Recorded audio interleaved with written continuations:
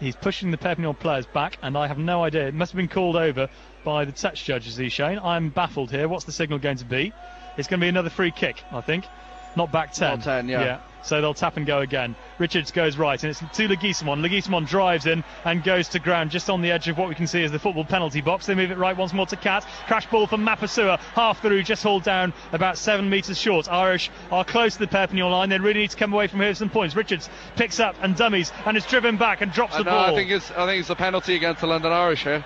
Well, the referee has blown, and now there's a bit of a scrap breaking out on the floor, which is between Peter Richards and a Frenchman.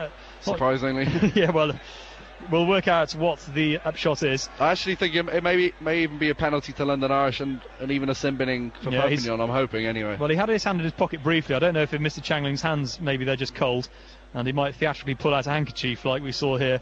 I think it's Sean Davey did that a few weeks ago in the EDF Cup, but well, we'll see what happens here. And there's a lecture for both captains now. Casey and, well, in fact, it's Alvarez who's been called over. Perry Freshwater comes over as well.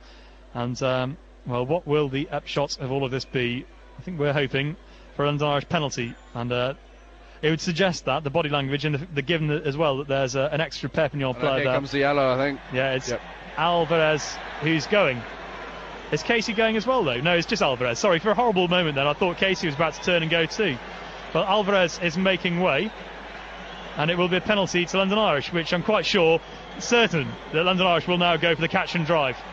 If they do, they've got to come away with a try. Nothing less is enough here after taking 3 penalties. They need the try here for certain. Well, Cat's looking towards that left-hand corner, and so we were calling for the yellow card, and at last it's come. Rimas Alvarez, the Argentinian, who played in the World Cup with the likes of Tiesi and Leguizamon. He's actually half Lithuanian, I was reading, which is a bizarre mix. But anyway, that matters not. It's a line-out to London Irish, 5 metres out.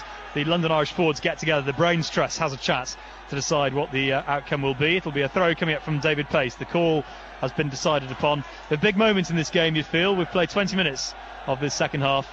David Pace with the throw. He goes to the middle.